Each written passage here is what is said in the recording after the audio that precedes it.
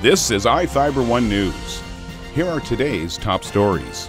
The Paul Lozier Foundation has awarded a grant to the Moses Lake Police Department to expand its canine program. Wildfire season is upon the Wenatchee Valley, which means taking steps to safeguard your home is necessary in such a rural and urban area. Ephrata High School will be the location of the annual Columbia Basin Relay for Life.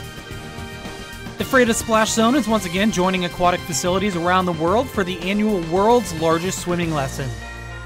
From the iFIBER 1 newsroom, this is iFIBER 1 News, and it starts now. The Paul Lozier Foundation has awarded a grant to the Moses Lake Police Department to expand its canine program. Moses Lake Police Chief Kevin Fuhr made the announcement of the $20,500 grant during Tuesday's City Council meeting.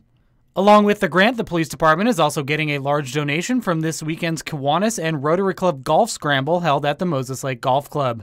Fuhr said the department will need to add another officer position to backfill for the officer chosen as the next canine handler. He's hopeful funds will be available for the extra position in the city's 2019 budget, and the department can get a second canine early next year. The city's first canine chief has been on patrol for about a month, and Fuhr said the dog has been used every week, including 2 bites on fleeing suspects. This is Joe Utter for iFIBER 1 News. This segment is brought to you by... Change doesn't have to be complicated. With a low-profile microwave hood combination that's ready to install right out of the box. It fits in the same space as your under-cabinet hood, so you can get your microwave off the countertop and make space for the routines worth keeping. The low-profile microwave hood combination from the #1 selling appliance brand in the USA. Whirlpool Appliances, now available at more furniture in Ephrata. Wildfire season is upon the Wenatchee Valley, which means taking steps to safeguard your home is necessary in such a rural and urban area. With a history that includes fires such as the Sleepy Hollow Fire of 2015, which burned down nearly 30 homes, it's important to take precautions when making a spring cleaning list. Whether a home is in the urban downtown area of Wenatchee or the rural outskirts, homes are both vulnerable to embers which can loft up to a mile ahead of the wildfire, land in gutters, decks, and roofs, and ignite spot fires.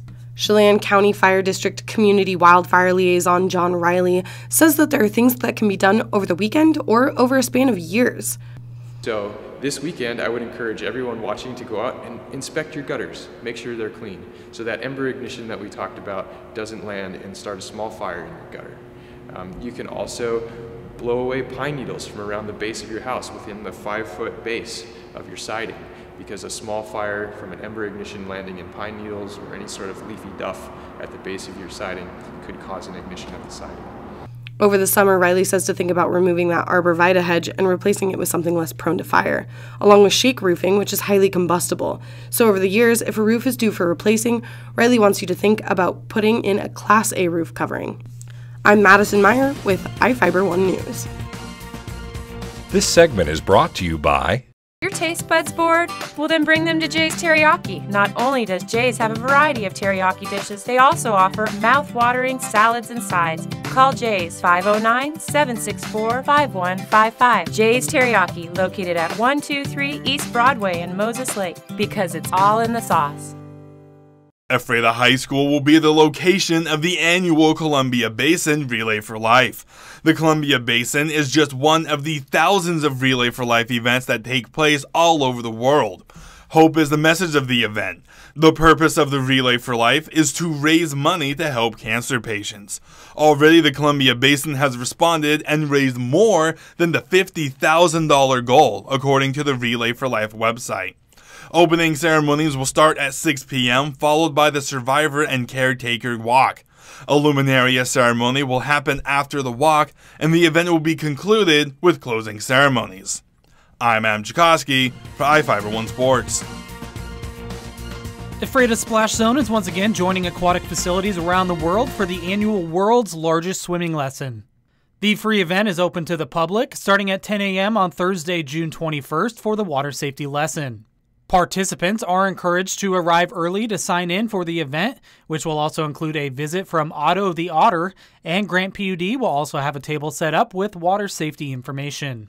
The world's largest swimming lesson will take place over the course of 24 hours at an estimated 600 locations in more than 20 countries.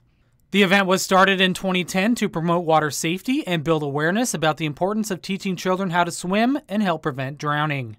In the U.S., drowning remains the leading cause of unintended injury-related death for children ages 1 to 4, and the second leading cause of accidental death for children under 14.